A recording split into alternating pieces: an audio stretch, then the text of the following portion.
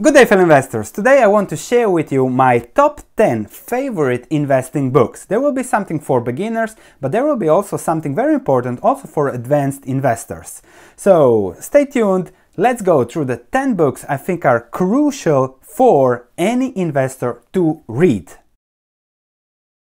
The first book, Greg Arnold, The Great Investors. So this is not such a famous book, but it is an essential book, I think, for beginners, because it discusses all the investing strategies applied from the great investors in the past. You have, of course, Buffett, Munger, Lynch, Soros, Templeton, and other less famous, very successful UK investors like Neff or Bolton. So very easy read for beginners. I really recommend this book, which is not on the most famous books, but a great book to start to see about different investing strategies that boil down always to value, to quality, to great businesses, as Buffett started the era. So really good book for a read. Number 2, do I need to say much about this? Benjamin Graham. I have a complete playlist. I will finish it soon with the summary of the book, so if you don't want to read the book, because it's a great book, but it was written in 1972, so the mindset is still there, but a lot of things are a little bit obsolete. So I made a playlist, a complete list. We are now at chapter 17, so you have the full summary of the book. You will have it soon in the next month, I hope, here on the YouTube channel. So check that summary if you prefer listening or video, or if you prefer me explaining what's in the book in a little bit easier, comprehensive language than what the book uses from the 1970s. Nevertheless, if you love reading, crucial, essential book to read. And if you just get your hands on it from the library, chapter 8 and chapter 20 is, according to Buffett, all you need to know for investing.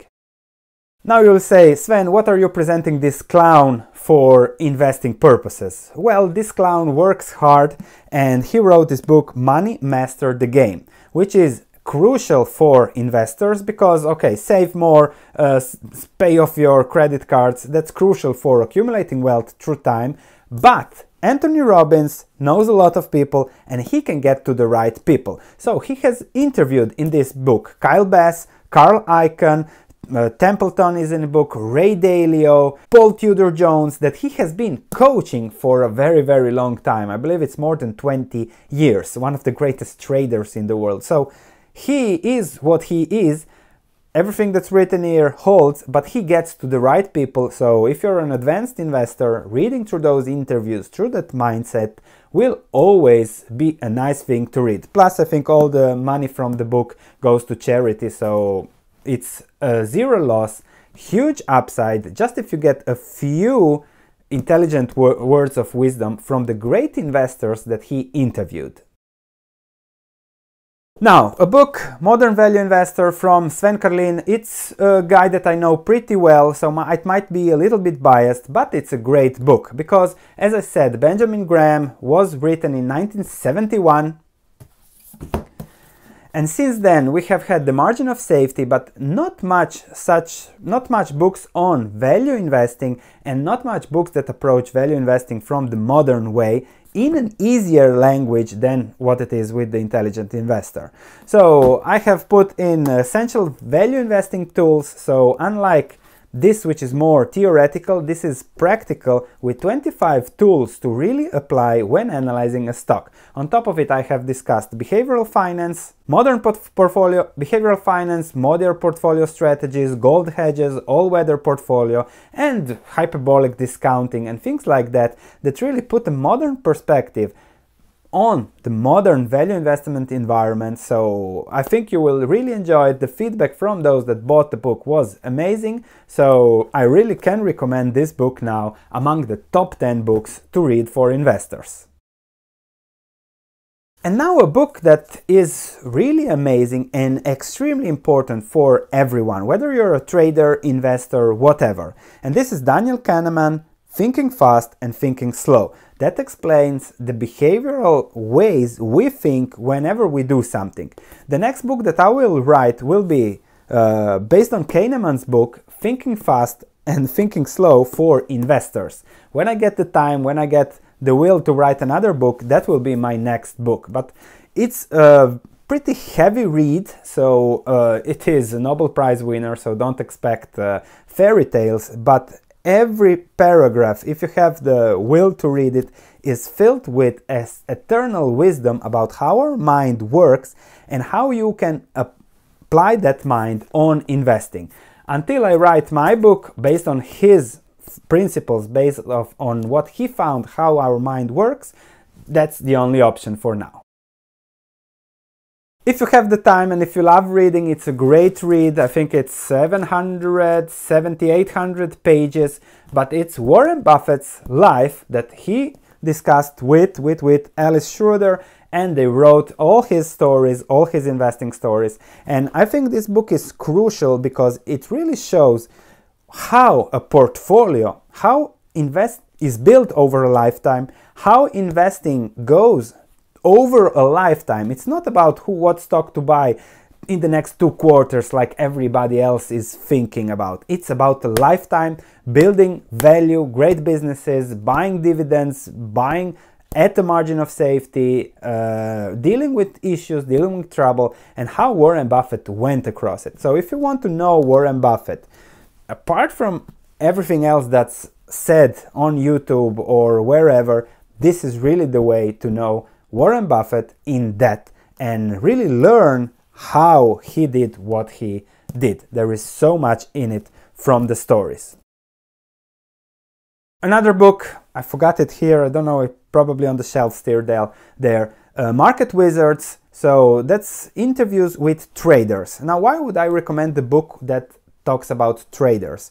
It's even an older book because it gets you a perspective on how the market works, because the market is so irrational that even if you are a value investor, a great business owner, you trade from time to time, and you want to take advantage of the market's trading irrationalities, what great traders usually do. So I really recommend this book, especially if you're a trader, but even if you're just an investor, to better understand how the market works. To better understand how the market works, the market cycles, and how to take advantage of those self-reinforcing cycles, The Alchemy of Finance, this is in Croatian. This was the first investing book I read. I must have read it 10 times over my lifetime. So check George Soros. It's a hard read, but it's worth it. So it's a lot to understand from hedges, from market testing, how the market works. He's not a great narrator, but he is a multi-billionaire that trashed every other investor, so a lot to learn from him. And now, one of my favorite authors that will blow your mind if you haven't read him, and don't read it if you're happy with how things are in your portfolio. If you want to be hedged, if you want to protect yourself against the unknown, if you want to make a lot of money on the unknown by betting small parts of your portfolio, then this is the book for you. So we have Antifragile, we have of course the Black Swan, and Skin in the Game, which is the last book, but I think there are 2-3 pages for investors. So you can really focus on the Black Swan and on Antifragile. How to build a portfolio that is protected from black swans that happen much more often than you might think, and how to also build that portfolio so that it gains when things go bad. So not robust portfolio, that doesn't exist, that it is anti-fragile, so when it starts shaking you get higher. So I love Taleb, really nice books, really nice ways of explaining things, the stories from Fat Tony, from how things really work in the world. So you might want to check his whole trilogy and the Inserto books, so please do that and enjoy your read. Please share this if you have any investors that are looking for books to read. If you know any beginner investors, always you can tell them start with books. If you're a beginner investor, read at least 10-15 books about investing, and that will give you a better perspective on whatever you do. Thank you for watching, and I'll see you in the next video.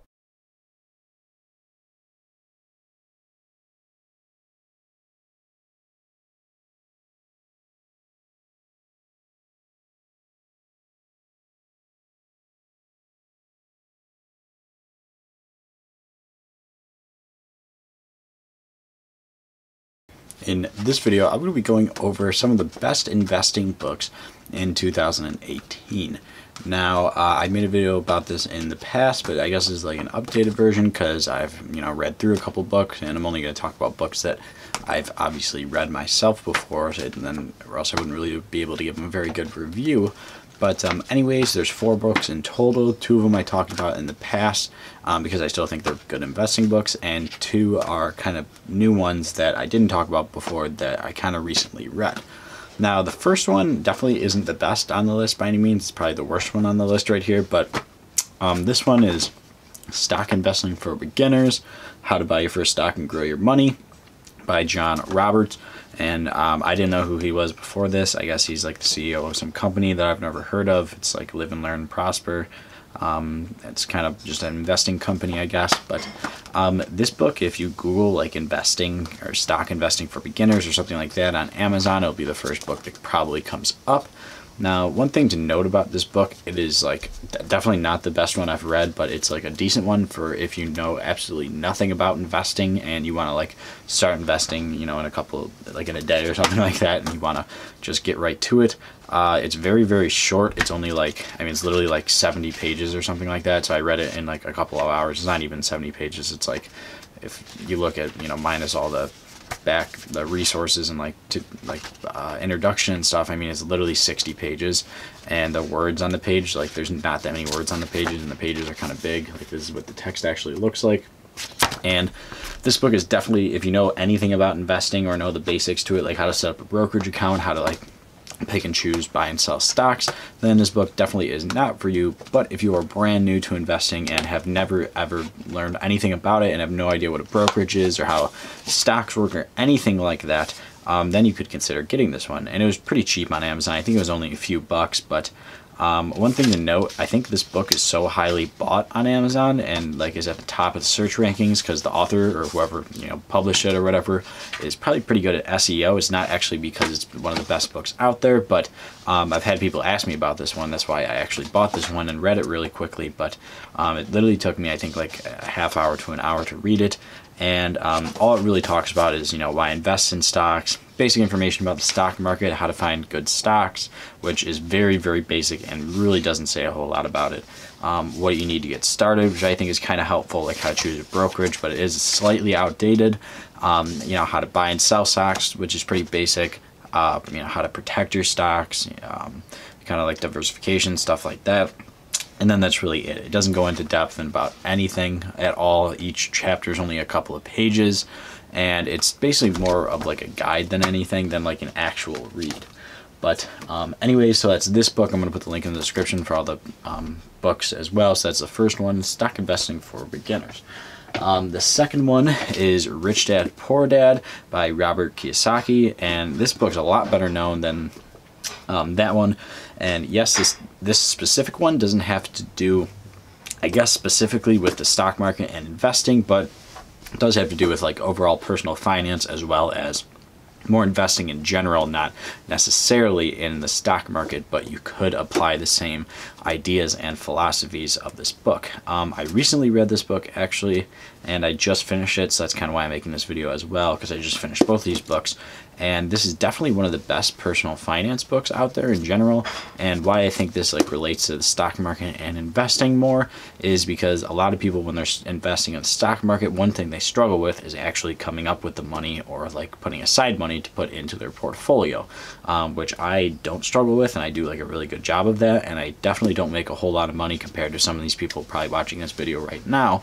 And I think that I did a lot of stuff that this book like talks about beforehand, but this book talks about a lot of good ways to really save money and how to like make money work for you and how to like get out of the rat race and stuff like that. It goes into a lot more depth than actually just investing, but there's definitely a great read for anyone who's interested in making money or investing in the stock market, or just like trying to figure out their personal finance if you're struggling with adding more funds to your portfolio, which a lot of people do. This book is probably the best like overall book on this list, like just like read wise. You don't have to like be worried about the stock market to read this. Really anyone can read this if you have a job or don't want to have your job anymore, or just are interested in how to like better have better personal finance, I should say. But anyways, Rich Dad Poor Dad, there's like a couple different versions of it, and I actually like this one the best because it has like little summaries at the end of each chapter, and it has little like write-in things almost, which is kind of cool. So if you're interested in that, definitely buy this specific one. I think again it was only like less than 15 bucks. I think it was like 10 or 9 bucks or something like that if you buy the hard copy. So I'll put the link to that in the description as well. Now, the next book I'll be talking about, which I've talked about in the past, and this is probably the best book I think for beginner investors and really any investors, is The Little Book of Common Sense Investing by John C. Bogle. And John C. Bogle is, former CEO, founder of Vanguard Mutual Fund. So he's a really big investor, probably one of the biggest names in the 20th century. Him, Munger, Buffett, probably the top 3 in my opinion. This book isn't very long. Once again, it's longer than like the other one, but it's only like 200 pages or so. And honestly, the pages are relatively small. It's not like a whole lot of writing like a normal novel or anything like that. So it probably shouldn't take you a whole while to read, but I think this one's really great because it talks more about, not necessarily like this other book, like how to invest or like how to start investing, but it talks about when you're actually investing, what's probably the best thing to do with your funds or with your money. Now, one thing to note, John Bogle basically created the mutual fund, which like in the past 10-20 years or whatever, has probably replaced the index fund for the most part. And in this book, he like widely argues for his fund, well, not necessarily his fund, I guess, but for funds like his. And I think there's a bit of a bias in this book, which is okay. Obviously, I don't think he's necessarily like sold this book or wrote this book to try to make money for his firm, but there's definitely a very, very clear bias. So take note of that while you're reading it. Don't go out and buy Vanguard's fund just because you read this book right away, because that might not necessarily be the best way to invest, or might not be the best way you want to invest. But anyway, still overall a really great book. He kind of shows like what the best way to invest is, not just by saying it, but by adding stories to it and showing a lot of statistical data to kind of back that up.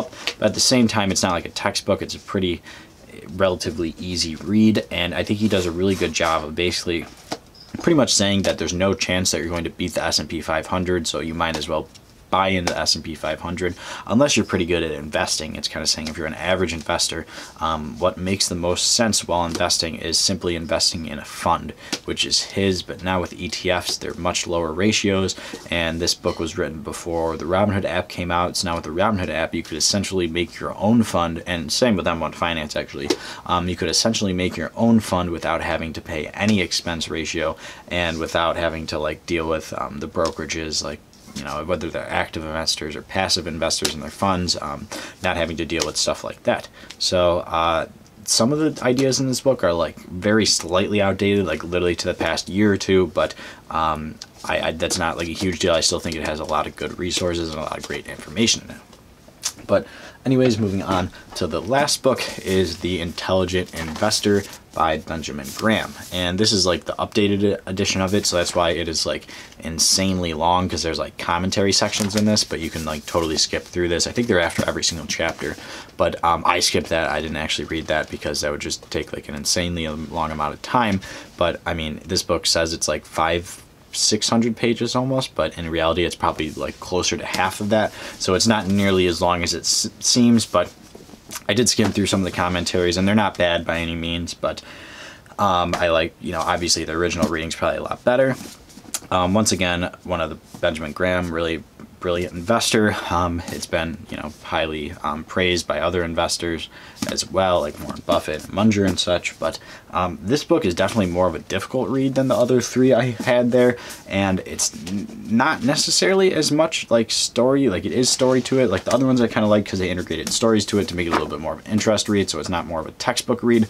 But this one is definitely more of a sort of textbook read, not just because honestly the length, and like the other one the words were kind of bigger and like it was honestly just a quicker read. This one will definitely take a while, but because of that it probably has a lot more information in it, But if you are reading this, it definitely will take quite a bit longer. I mean, the other ones I only read in like a few days. This one it took me a couple of weeks to read at least. And this is definitely a whole lot more about like value investing and how to actually be a smart investor. And it honestly taught me a whole lot. I think all these books have, but this one, information-wise, about the actual stock market and what stocks to pick and choose, teaches you a whole lot. And I don't think he has a whole lot of bias in this compared to Bogle's book, but this is really a great read. But this one will definitely take longer, and I would probably consider reading the other two first, especially if you're a beginner investor. This is more about, you got your brokerage account going, you got some stocks to choose, you know, you're buying some stocks, you know, you might not be doing the best, but then you kind of want to figure out, how do I go to that next level of investing, and how do I actually figure out how to focus on, you know, what kind of investor I want to be. But he definitely has an emphasis on value investing versus other investing strategies. I haven't actually read any book ever that was actually good that promoted like growth strategy or like I shouldn't say small cap strategy, but when pretty much most of the books you're going to read about investing are going to promote growth strategy and like dividend investing, more safer routes, and probably the ones that'll end up with better returns. But anyways, guys, that's it for the video. Like I said, the links to these books are in the description. Once again, the books that I talked about were The Intelligent Investor by Benjamin Graham, the little book of Common Sense Investing by John C. Bogle, Rich Dad, Poor Dad by Robert Kiyosaki, and Stock Investing for Beginners by John Roberts. But anyways, guys, that's it for this video. If you enjoyed the video, definitely hit that like button and comment below what investing books you've read or what you think about these books if you have read them before. And other than that, if you haven't checked out my channel before, I talk about investing in the stock market and really anything that has to do with money. So if you're interested in anything like that, definitely head around to my channel and consider subscribing. But other than that, guys, thanks for watching. Good day, fellow investors. Now, many investors look for a certain formula, a certain metric that they can follow and that does well. I have a PhD, I have analyzed lots of formulas, lots of metrics, and none does well. What works in investing? And you will see also, if you follow the Buffetts, the Soroses, you will see it is the mindset. If you find a mindset and you have to build it over a few years, a decade, even better, then you will immediately see, okay, this is a good investment, this is a bad investment. Now, how to develop profitable investment mindset? The best way is to read books, because books allow us to get a systemized view on the complete knowledge great investors offer. And thankfully, we can really buy books on the cheap today. So an investing book is the best investment I would recommend. And today I'll discuss my top 7 investing books, which I think is a must-read for both a trader and investor. So let me immediately start with the first book. It is Nassim Taleb's Black Swan. Now, why would I start an investment list with a philosophical book? Well, first, Nassim Taleb made a lot of money by trading options. So he's a trader. Secondly, you will learn so much about uncertainty in the world, about how randomness affects our lives, and then about how to look for black swans that will affect your investment returns in a positive way. So extreme events that affect our investment returns. I must warn you, this book will change the way you see things and change the way you approach investing. So be very careful when you read it. However, I'm sure that in the next 10-20 years, if you apply what happens in this book, you can really lower your risks and tenfold, 20-fold your potential returns. It's a bit philosophical, it's a very enjoyable read, so I really, really recommend it. I have read it a few times, so I'll also make a summary of the book and publish a video here so you can see my view on what's most important from this book. The second book I really enjoyed is Market Wizards. Now, you will say, why would a value investor like me recommend a book about pure trading? Well, this book showed me how, first, trading can also be a very good investment strategy. You just have to be good at it. Then, this book contains lots of interviews with traders, and the funny thing is that most of the traders interviewed in this book first lost their money, and they were wiped out even a few times. And only when they learned enough about how the market works, then they managed to become very, very profitable and consistent over a longer period of time. So essential not only for traders, but also for investors to see what are the options and how can money be made with various different investing and trading strategies. So always remember, the goal is always to lower the risks and increase potential returns. This book really gives an insight into how to do that by applying trading strategies. Excellent read. Okay, this book might surprise you. What the hell do I recommend Anthony Robbins as an investment book? Well, Anthony Robbins, as crazy as he might be, he interviewed the top 50 investors in the world, from traders, from bond investors, from Warren Buffett, and put all that knowledge into one 600-page book. Also, what's very interesting in this book, he managed to get Ray Dalio to describe his all-weather strategy and how to rebalance around it. So, by reading this book, you can see what others have been doing, the 50 best investors in the world, see what fits best your personal affinity, and then learn much more, go deeper where you want to go deeper. However, just the Ray Dalio approach is worth the money. And then I think all the proceeds of the book are given to charity, so it's a good investment and a good buy. The third book I have, and this is the first book I read about finance. I don't know how, I think I was 15 or 16 years old, and this book was in my living room on a shelf. Nobody probably read it. It was there because my father got some financing from Soros probably. And it's in a different language, so don't look at the cover. However, George Soros's Alchemy of Finance is really a master book because it explains how the market mind works, how you can read the market, and how the market influences fundamentals, which is very important also for investors, because everything reflects something else. So the theory of reflexivity is very important to understand how the market works. George Soros, he made a 26% return per year over 40 years. I would definitely listen to the guy. It's a bit complicated, much more complicated than the other books, but I think I have been reading this book for 5-6 times now, and I always learn something new. I'll also make a video about my view on this book in detail. The next book I want to recommend is The Great Investors.